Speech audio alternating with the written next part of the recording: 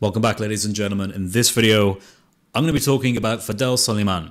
Now, for those of you who aren't aware, Fadel Soliman is an imam, a sheikh, someone of knowledge who works for the Bridges Foundation, an Islamic Dawah institute based in Cairo in Egypt. And he recently watched my debate with Sneako at Speaker's Corner a few Sundays back. Yeah. Alhamdulillah. Perfect. Alhamdulillah. And I didn't know that. So my book was publicized by non-Muslims in Hyde Park. Speaker's Corner, that's in your backyard there, isn't it? Yeah, but I don't go there usually. Now, Fadel Soliman went onto a popular YouTube channel, The Dean Show, to have a chat with Dean himself and to explain what he thought about what I was saying and how Sneako should have reacted, and to just give better understanding about his book, the Bridges translation of the 10 Qira'at of the Noble Quran, and just how the Quran is in general.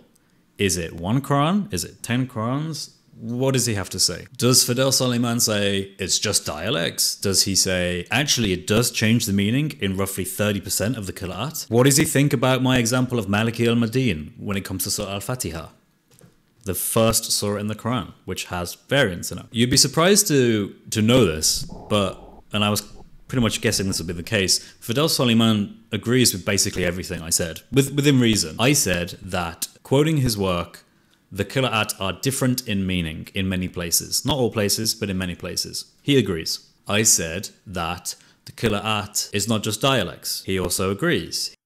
So the second type of variation is what is embraced in my translation because it affects the meaning. And the non-Muslim brother actually gave a very good example of it. He said, for example, in Al-Fatiha, Malik Yawmiddin or Malik Yawmiddin. This one means owner, and this one means king. Which one of them?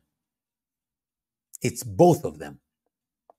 And that's what he does not understand. That the ayah, the Quran is precise and at the same time concise. It's brief. It's not a very big book like that. It would be hard for people to memorize it. It will lose even its eloquence if it's too long and too. So some ayat can be read in two different modes. Each one of them gives a different meaning, but not one of them contradicts with the other. So if you want to know the meaning of this ayah, you have to put both layers above each other. So Allah is Malik and Malik Yawmiddin.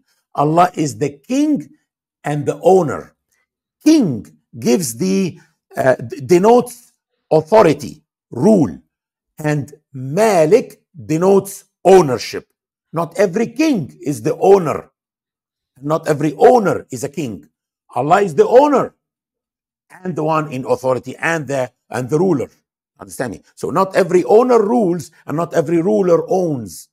So he is Malik and Malik at the same time. Great stuff. Loving this so far. So Fadel Soliman's main point, and I guess this is a contention and somewhat one of the only few main contentions that I have with him, is that he says, well, these different meanings can be reconciled because you can apply both. You just take whatever the different Qira'at say in terms of different verses and you just apply them. So for example, if there was a verse that said, Chris is excited, and that same verse in a different Qira'at said, Chris is scared, then the way you'd reconcile that according to Fadel Soliman is Chris is excited and scared. You just apply and combine the meanings, and that's how you resolve any differences in meaning, which there are, as he said. Well, okay, but there are issues with that. And there are issues with that in a previous video that I pointed out. There are verses that do not seem to have reconcilable meanings because they are direct contradictions, because they negate things. In other words, one verse will say something like Chris is excited, and then they'll replace that with Chris is not excited. Okay, so which one is it, right? Are you going to say both? Is it both excited and is both not excited?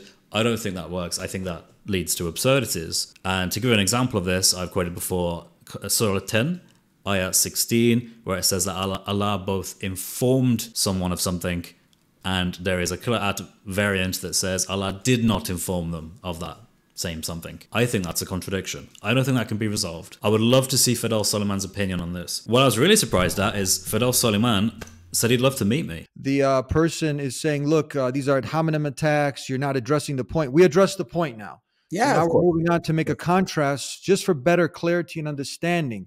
And So I would now love to meet that non-Muslim if he's in London, actually. I'm in London. what? If I what? would love to meet that non-Muslim who appeared, actually, because it looks like he's getting bits and pieces, but he's not having the real picture. I mean, we want the best for him also. I mean, we want the best for everybody. This is Islam. The Quran is a mercy and a guidance for all of mankind. He has a misunderstanding. He's not getting it right. And we got the person to help to unpackage this. So, Fadel Soliman, if you're watching this, I would absolutely love the opportunity to have a conversation with you. I would relish the opportunity to speak with more scholars, especially about this topic, because it's a personal favorite of mine and something that I've been looking into quite a bit. So if you're still in London, Fadel Soliman, let's meet up. Now, there is another point of congestion that I do disagree with him on. So first of all, let's watch this clip. Wow, this is, like you said, mind-blowing. So this is actually something that's more technical. And just to summarize, we have the 7 dialects. So the 7 dialects, and then you had the 10 modes of recitation. Yes. So we can say the 7 dialects. Can you say that this is like when you're in Britain, British English, English from USA, Texas English, even within the USA, hi, howdy, things like this. But now, these were abrogated. These were abrogated. There is no more, only one dialect now, the dialect of Quraysh. So the Ahruf are not there anymore. Prophet Muhammad himself who asked for it, and he abrogated 6 of them, and only 1 stayed. Now you have 10 modes of recitation. Exactly. This is still being applied today. Of course. And so they were inside every harf of the 7. Because if they give different meanings, so they were in every one of them. And now this is these 10 modes of recitation. This is like the elongation, how to maybe stretch, how to recite, and then the way you were explaining. Some of them are like that. Yes, yeah. Some of them are like that. And some of them are grammatical, which have the meaning. Okay. From what I understand, he's saying that the Aruf, the 7 different modes, are just dialects. He holds the view that they are just dialects. Okay. We know the Aruf is not simply just a matter of different dialects, because the Hadith tells us in a Sahih narration that 2 of the Sahaba, 2 of the companions of Muhammad, disagreed with each other about what was being recited, even though they both came from the same tribe, the tribe of Quraysh.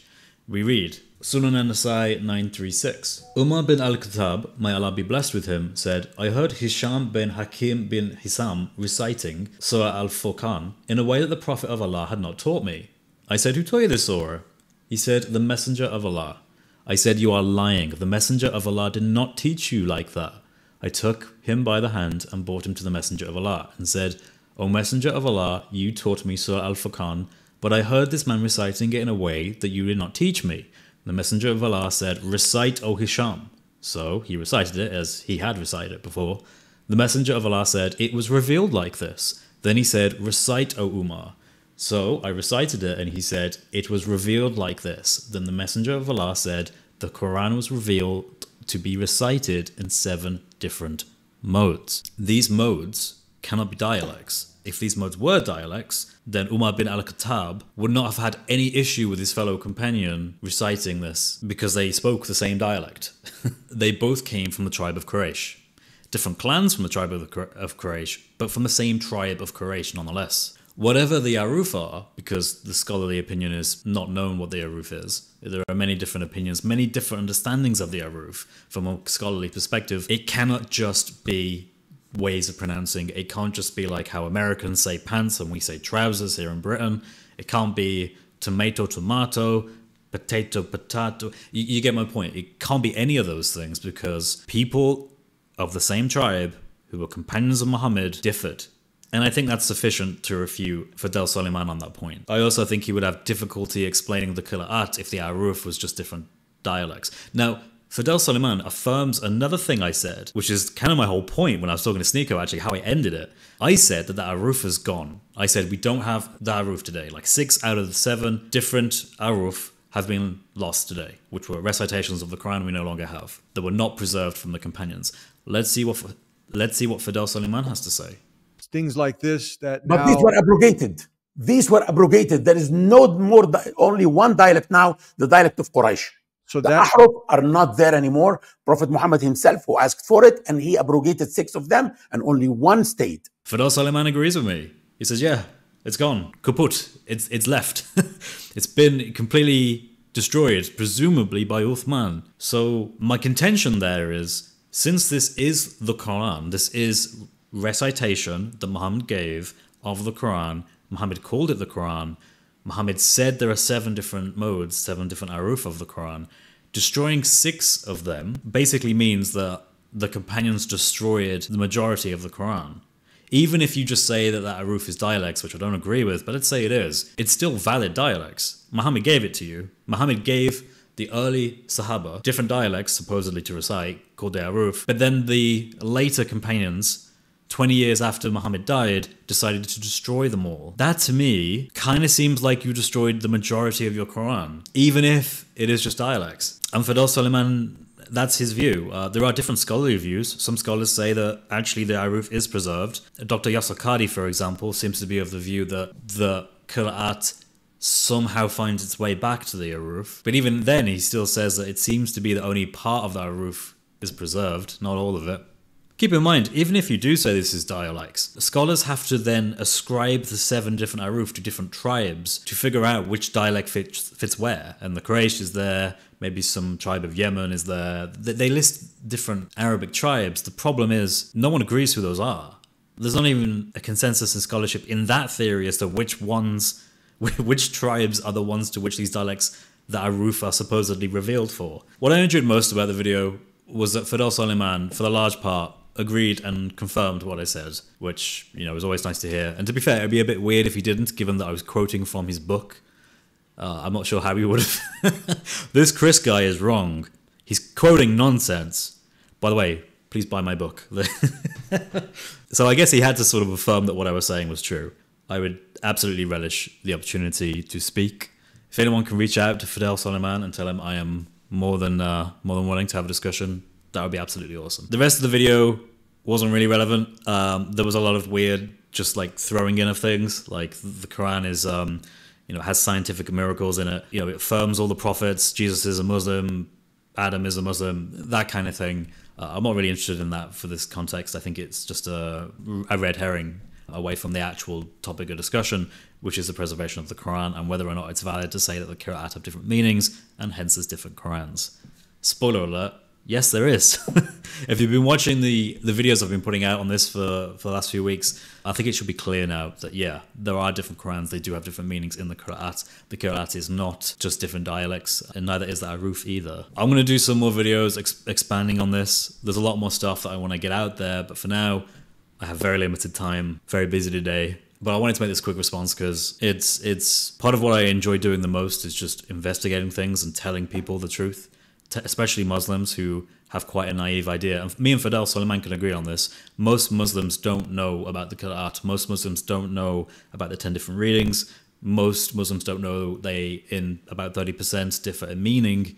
So I and Fadel agree completely on that. I just wish that he would deal with the conflicting, contradictory readings. I think they're problematic. I think we actually do have a case of 10 different Qurans that are accepted by scholars. You could argue there's more, but I'm just going with what Islamic scholarship agrees on. As always, ladies and gentlemen, there is a better way that is not just leaving Islam and realizing that perhaps this is a little bit more psychologically heavy for you to continue carrying as a burden. Trying to believe there's one Quran when in reality there's actually more than one Quran. There's 10 Qurans with different meanings, but somehow it's just one Quran. Abandon that, but don't just leave it at nothing. This isn't a call to simply say, well, you found the truth now you should act on it. I'm saying you found the truth, now find out where real truth is, like a positive truth. What actually is the case? I'm not making the case that Islam is wrong and that's it, end of story. I'm saying that there's another belief that you've missed, a belief that's hinted at in Islam, and that is the idea that there is a Messiah. There is a God that knows you and does love you, even as a disbeliever, who's always loved you and always known you. Come back to him, abandon false, irrational ideas, and instead embrace our Lord Jesus Christ, who is forever patient and forever loving. God bless you all. I hope you have a great day. Fadel Soliman, and to the rest of you as well, have an awesome day. God bless you. Take care.